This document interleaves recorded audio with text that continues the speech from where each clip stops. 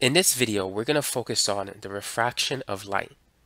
This is a property of light that causes it to bend when it passes from one medium into another. And this picture really shows the refraction of light. You can see this glass rod is bent at the interface between air and water. So here we have the interface between air and water, and this vertical dashed line that I'm drawing represents the normal line. The normal line is perpendicular to the interface between air and water. It's at a 90-degree angle. Now, when a light ray strikes the point of incidence, three things could happen. The light ray can reflect at the boundary, it can refract, or it could be absorbed by the material. This is known as the incident ray. This is the reflected ray. And the one on the bottom is the refracted ray. The angle of incidence is the angle between the incident ray and the normal line. So let's say that's 45 degrees.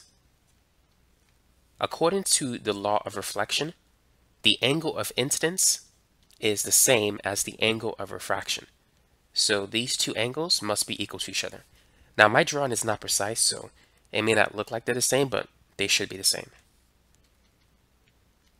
Now this angle here is known as the refracted angle. And in order for us to calculate that, we need to use something called Snell's law, also known as the law of refraction. And it's n1 times sine theta 1, which is equal to n2 times sine theta 2. So that's Snell's law.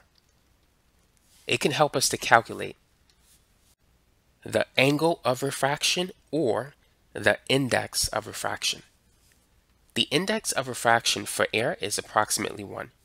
For a pure vacuum where there's no molecules in the air, it's exactly 1. The index of refraction for water is 1.33. So with this information, we can calculate the angle of refraction. So n1 we're going to say is 1 and n2 is going to be 1.33.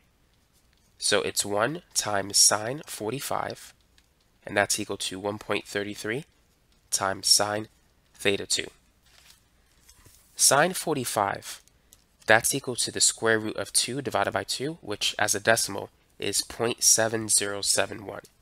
If we divide that by 1.33, we'll get that 0.53166 is equal to sine of the second angle. Now, in order to calculate that angle, we need to use the arc sine or the inverse sine function.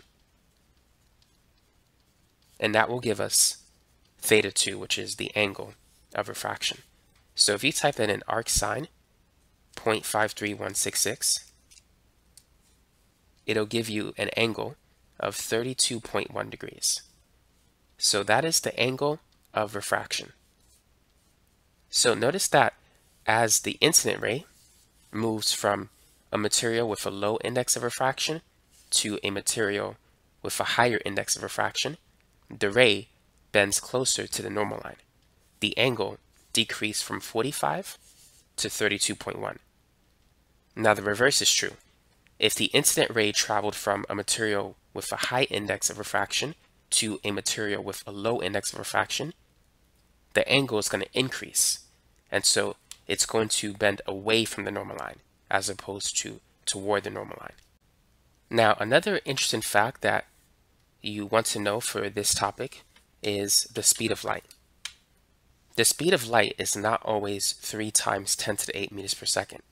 In fact, it changes based on the material that it is traveling in. This is the speed of light in a vacuum. The speed at which light moves depends on the material it's moving in. And here's how you can calculate the speed. The speed is equal to the speed of light divided by the index of refraction. So the speed of light in air is going to be 3 times 10 to the 8 meters per second divided by 1, which is 3 times 10 to the 8 meters per second. Now what about in water? How fast does light travel in water? Well, we can calculate that using the same formula.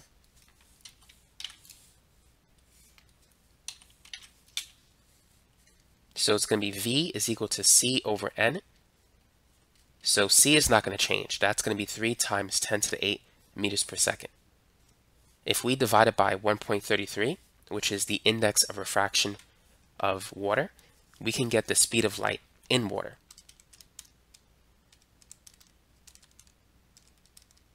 And so in water, light travels at 2.256 times 10 to the 8 meters per second. So notice the relationship between the speed of light and the index of refraction. When light travels in a material with a high index of refraction, the speed decreases. So diamond, for example, has a very high index of refraction. If my memory hasn't failed me, I believe it's around 2.4.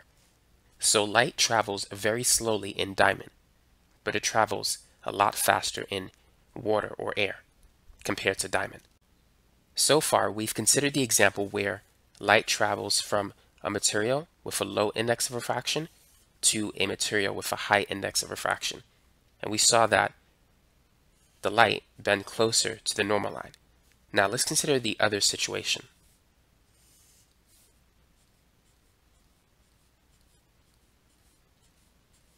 Let's say we have glass on the bottom, air on top. The index of refraction for glass is 1.5.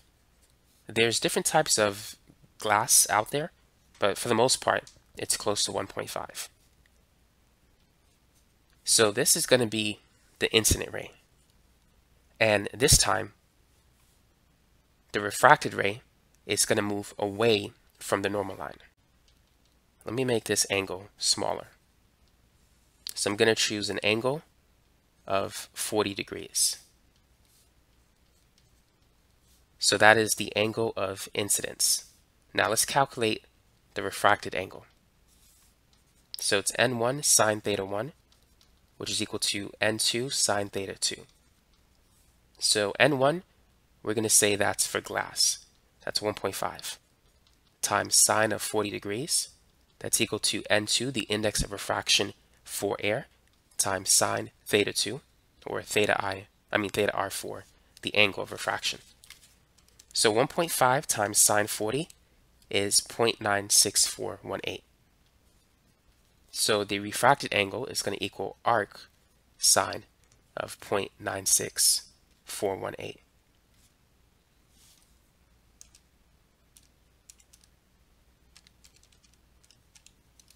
So the refracted angle is 74.6 degrees.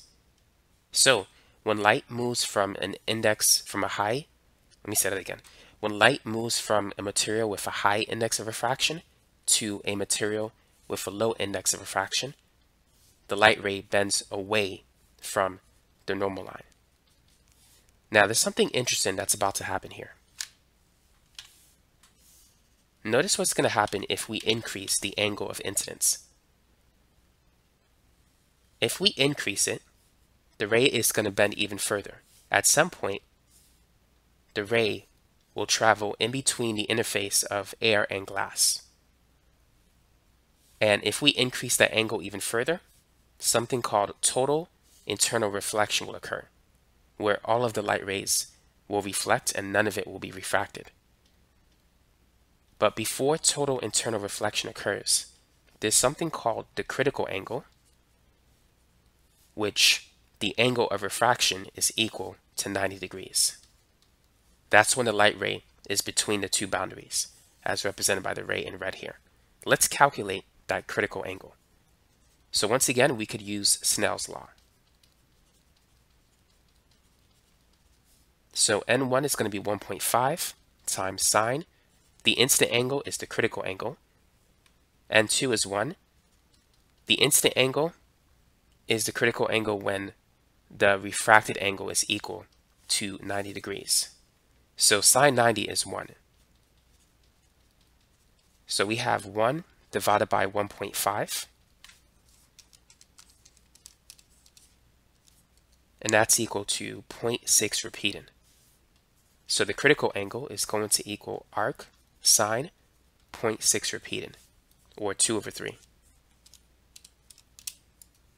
So in this example, the critical angle is 41.8 degrees. if you choose an angle that's greater than this number, total internal reflection will occur.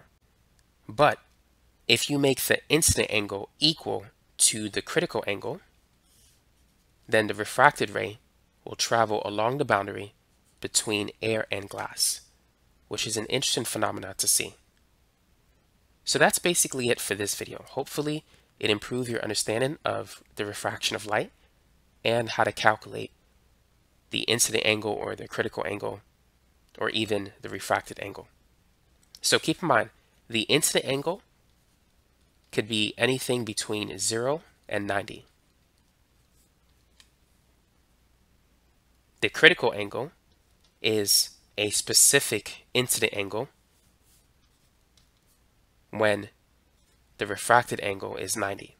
So even though the incident angle can take on many values, the critical angle can only take on one value. It is a specific incident angle where the refracted angle is 90. Just want to clarify that in case there was some confusion.